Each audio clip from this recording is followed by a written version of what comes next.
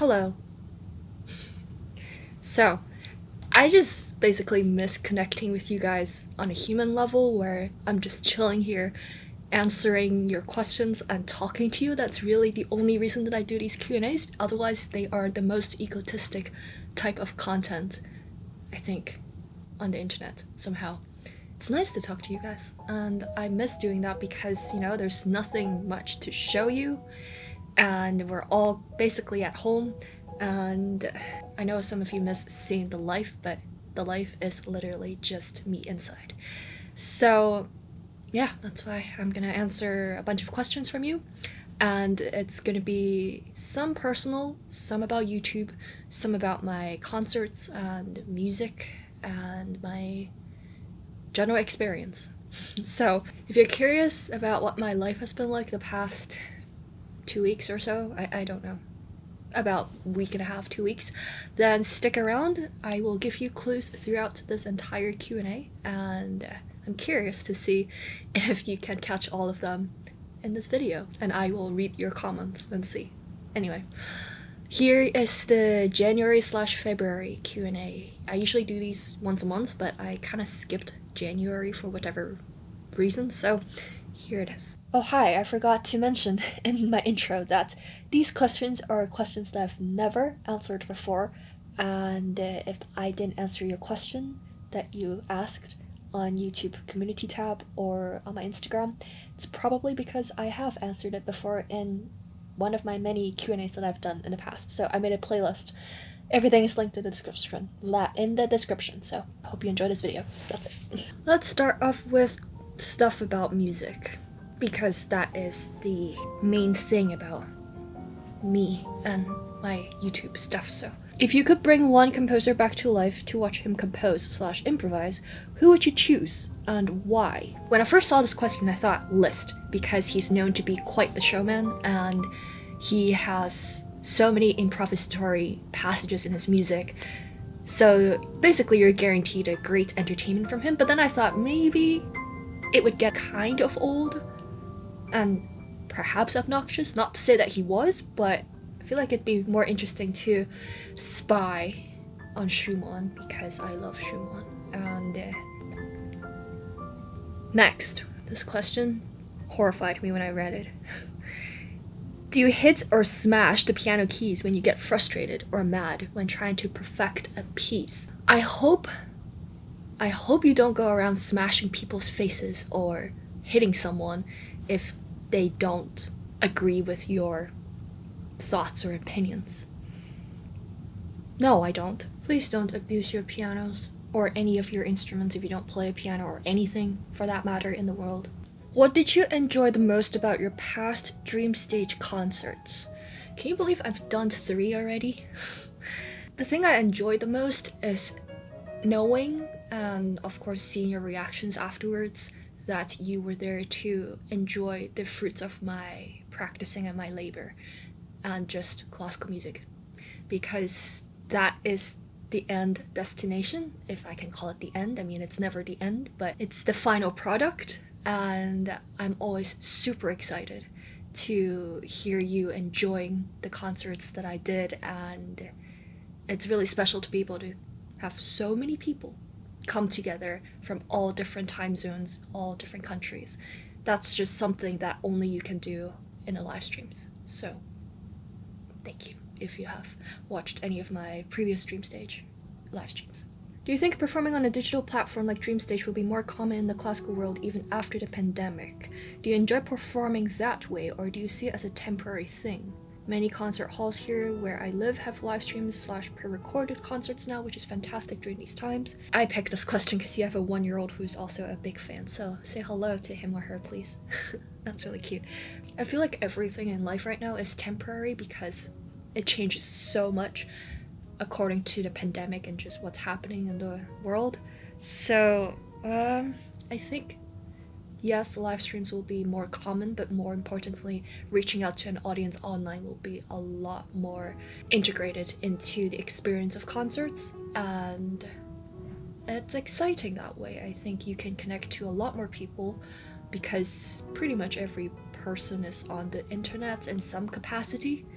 Of course, there's something very special about playing in a beautiful venue and having an audience there to really experience the moment with you in person. That's going to be so much more special when we come out of this dark tunnel. And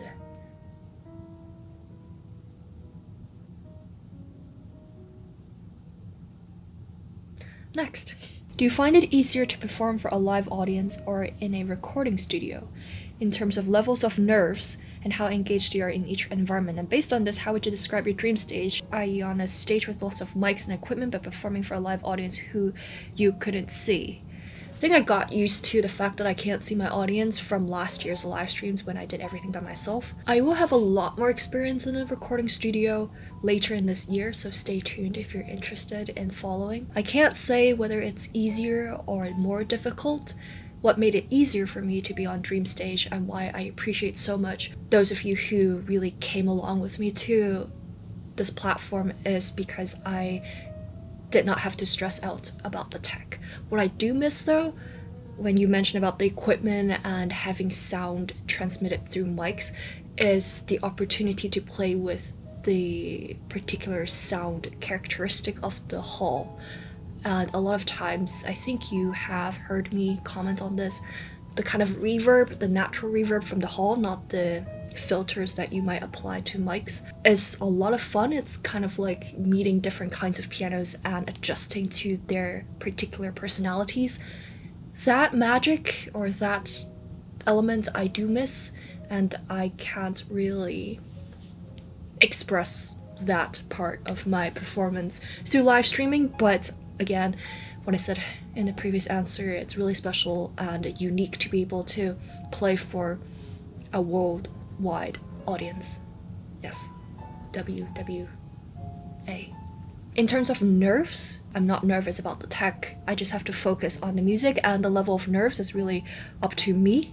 And I always put a lot of pressure on myself just because I am just striving to be respected and also to play the best that I could, because the pieces of music are so beautiful that it's just out of respect that I should play to the best of my ability, and that's why I've put so much pressure on myself. And that's why I get nervous. Sometimes. Depends. I feel like I'm getting better, and the more I do them, the less nervous or just the more acquainted I am with the feelings that I get. Next, could you please talk about tips for fingerings? You have 5 fingers on each hand, and it helps to look backwards if you're trying to figure out fingerings. Cecilia, I'm glad that it's clear to you how much I love and respect and have a passion for music. Have you ever felt so burnt out that you lost your passion for music at any point in your life? If so, how did you rekindle it, and what would you say to those who want to rediscover their past love for music? I've never really felt burnt out from music. I've felt burnt out or exhausted from other things that aren't related to me touching the piano keys. And I will get into that in the next part of the questions. But I think it helps to listen to musicians who you admire or listen to pieces of music that you really enjoy. And it reminds you how much you love the music in general, and that's usually how I get the itch to play or to practice. Sometimes I am perfectly fine with this, sometimes I just don't feel like practicing. And I am a romantic in that I listen to my feelings, and if I feel like I'm not going to get anything done today, I'm not going to go sit at the piano, even though, yes, sometimes I feel guilty because not everyone has the Steinway to be in their apartment, and I'm very grateful to have this loan. Who knows how long I will have this, but you just can't force yourself, or at least I don't believe in forcing yourself to do something like this, because it's all about having a positive creative energy. Well, maybe not all the time positive, but some sort of creative, productive energy, and if I don't feel that, I'm not going to play. This kind of relates to the next one. Do you feel like your fingers don't want to obey you sometimes? I suffer with that like once a week. I know this feeling, and it happens, I'd say, about once a month for me. I can't say precisely if there's a trend in why that happens. I just accept that, oh, it's one of those days. It's okay. That's how I approach it. Let's talk about YouTube. Because you're watching this on YouTube. Why do you care so much about the YouTube algorithms? Oh wait, I should swallow and not chew and talk. Why do you care so much about the YouTube algorithms? Really appreciate what you do. Thank you. There were a few questions about this. Another one from Joseph. Have you ever felt being burnt out in all your years being in this platform? Did you ever consider stopping? I'm just gonna read all of the questions related to this because it's all just one big answer. If you were not to feel the pressure that is currently being put on you to post videos continually, would you still be so involved in the creation of YouTube content? And regarding your overall journey, what do you feel that you've neglected lately due to this hectic period? I can only imagine how stressful it is to have so many ongoing projects. Would you like to change/improve certain aspects? That's from Matea. Gabriel, how do you feel when a video have many views versus a video that don't have many views? Like, what do you do? So let's talk, because I have hinted about my frustrations with YouTube and the algorithm many times, but I don't think people fully understand why I feel so pressured and stressed out sometimes. So hopefully by the end of the next few minutes you will understand and continue supporting, I guess. So first off, I am very, very grateful that I am able to do what I love for a living. And I know this is a privilege, and it's really all thanks to you. This is all thanks to you, and the fact that I have a roof over my head and be able to support myself despite the pandemic. It's because of a few hundred really, really nice people on Patreon who have been supporting me, and yeah, I'm getting really emotional talking about this. Let me actually start from the beginning and explain to you why I do YouTube, because I think a lot of you are new in the recent year or so. So the reason I do YouTube, there is absolutely no reason by definition for any classical pianist to be doing any of this.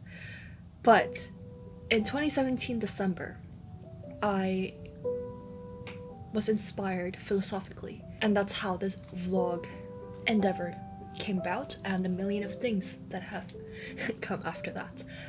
I thought during my studies in college that the reason people think classical music is old and dead and really boring, it's the lack of a human connection between the audience and the music / the artist. Of course, the composers are dead.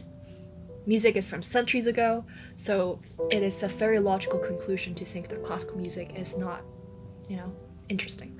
So I thought maybe a way to bring that human element that's missing just from the fact that the composer is dead is to share parts of my life, the behind the scenes of what it's like to be a classical pianist and what it takes to make music, perform classical music. So that's how this all started. All of the practice vlogs and the get ready with me concert vlogs, my Q&As of me talking to you, it's just a way for me to connect with you on a human level with the hope of bringing you closer to classical music, because that is the ultimate goal, for me to bring a larger audience into classical music through me.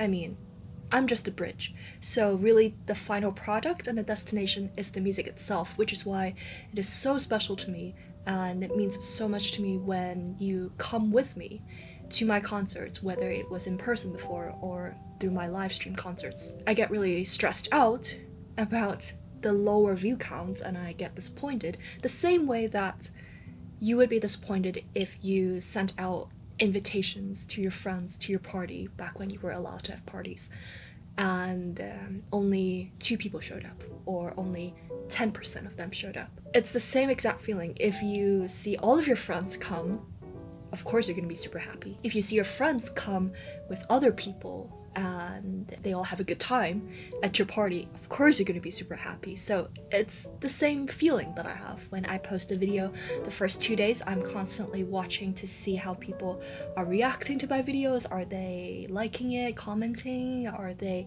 not watching it?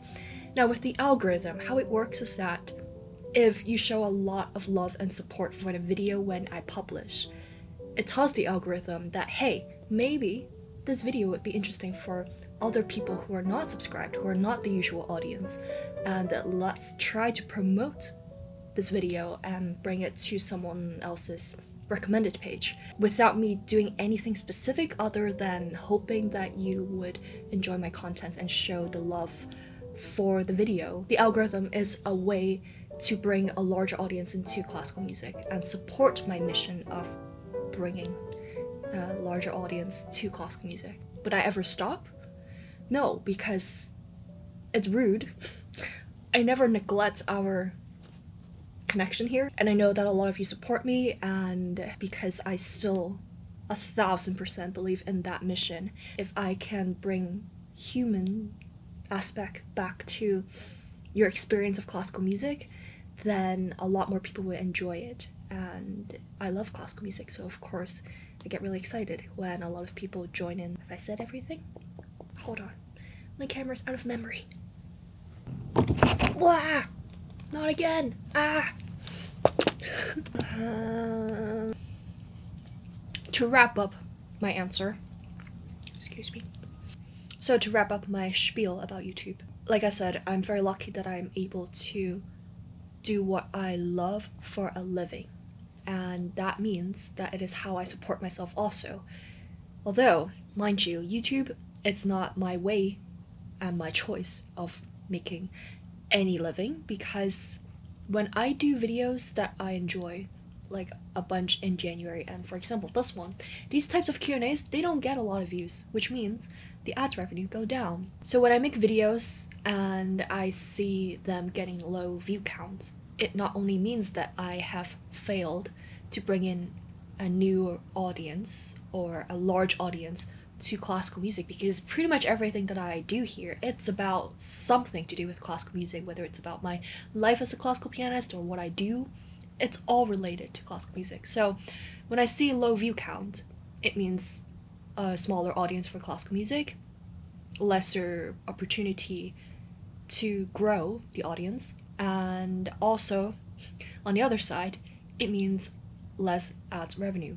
And that's why I'm so thankful for my Patreon patrons, and this is hopefully my only time ever to talk about myself. But if you would like to support me and make it less stressful for me to worry about all of this, and also to support my album year, because I'm making 2 albums in case you missed any of those announcements, but I know that those who are watching my Q&A videos are my diehard, loyal audience. So hello and thank you, and I see you. So you probably know this by now, but if you really would love to support me, and if you have a Spotify or Amazon or Apple Music subscription, it's basically the same thing on Patreon, except you get access to my secrets and my entire process of making albums this year. And I don't want to do Kickstarter because there would still be a gap between the end product and the beginning phase, and me doing it on Patreon and sharing videos and posts about my process is to bring you along each month, each week. And I just think that is exactly what I try to do here on YouTube. It's to bring you along with the behind the scenes and me being a human. So anyway, that's enough about myself. I hope this explains to you why I get stressed out about my YouTube. It is because it is connected to everything. So thank you for your support, and let's move on. If this is a really long video, I'm very, very, very, very sorry. Let's go to personal questions. From Alan. Do you consider yourself happy? Surprisingly, yes. I cannot say for sure that I am constantly in this state, but next. What's something you're interested in that's not related to music? Also, do you ever get productivity guilt? Feeling like you're not being productive enough? If so, how do you deal with it? Well, why else do I say keep striving all the time? Be kind, keep striving. It's because I am a strong believer in being productive all the time. But I've also learned that in order to be productive, you have to be in a good place. And sometimes taking time to do other things and not get so stressed out it's also a way to be productive because it's kind of an investment into the future, but also if I'm not practicing, I'm reading or doing something else, and those things usually relate to some aspect of work, whether I feel like it's work or not. Sometimes I don't. So, I can't plank that long. What's something you're interested in that's not related to music? Stuff that you've been seeing that isn't related to music in this video. Ugh, I can't plank. I used to feel a lot of guilt when I don't feel like I'm being productive, but recently I'm in a happy place, so let's hope this continues. Fred, I have been watching your blog since you were a student. Oh, that means you've been watching me for 3 years at least. Do you feel you are an independent adult yet, in the sense of having a career and supporting yourself, or are you still in transition? I think everyone is in some sort of transition in their life, especially in the light of this pandemic, but also in general. As someone who really likes to be productive all the time, I'm always trying to find ways to improve certain things. And I'm able to have some look of a career and be able to support myself because of your support. So, yes, I guess. I have my insecurities. I feel like now if you look at what I do, it's a lot about YouTube and my social media. So I am very much in transition in my career sense. I am very excited to be recording albums and to be releasing albums for you and have that be something for people to talk about and to listen to, rather than just constantly seeing me make stuff on social media and YouTube. So yes, I'm in transition, but I also feel like this is a constant state of life. How'd you manage to keep a healthy mental health whilst being stressed about music? I don't remember a time when I'm ever stressed about music. I'm stressed about other aspects like YouTube and other stuff that have nothing to do with music. I can't really say that I have a healthy mental health, at least not all the time. Recently, yes, but things can change and I can flip-flop. But I think what I've learned is that you have to step back, whatever it is that's stressing you out. You have to take a deep breath, do something else, talk to people in your life who support you, and you can make it out of that stressful phase. I mean, I went through a dark phase not too long ago, and now I'm kind of in a happy place, although I don't want to overemphasize this to jinx myself, so let's move on. Do you think school encourages or discourages love for music? What tips or things do you think schools should include to make students love music and want to play it more? In other words, what is the best way to promote music, especially the classics, to younger children and students, such that they're actually interested in it and not just doing it as a chore? In general, when you see a friend interested in something and really enthusiastic about it, you're automatically interested to see what's the hype and why the enthusiasm. So I think it's about spreading the positive, enthusiastic energy, whatever that means. That could mean a lot of things. So I am not a teacher, and I am not in a place of saying what schools should or shouldn't do. Last one. Do you have a goal you most want to accomplish? That's a very broad question. Aside from the general mission of what I said about YouTube, improving my skills at the piano, this year it's about the hope and the goal of you loving the album and the music that I record, and also getting the traditional critical ears interested and also hopefully liking what I am about to release and what I will record this year. So hopefully you will support my journey and stick around, and I know that those of you who are watching this video and who have made it this far are the ones that are absolutely the most loyal to me, so it's incredible. And I don't know how, from my student days of this hypothesis that I had about classical music and to making vlogs to having such a loyal audience here. So thank you very, very, very much. I hope you're doing well and staying safe in these uncertain times, and I will see you very soon. Oh, I have some announcements coming up, but for once this video doesn't really have any announcements, so hope you enjoyed this, and be kind and keep striving. I have to eat my lunch. So bye.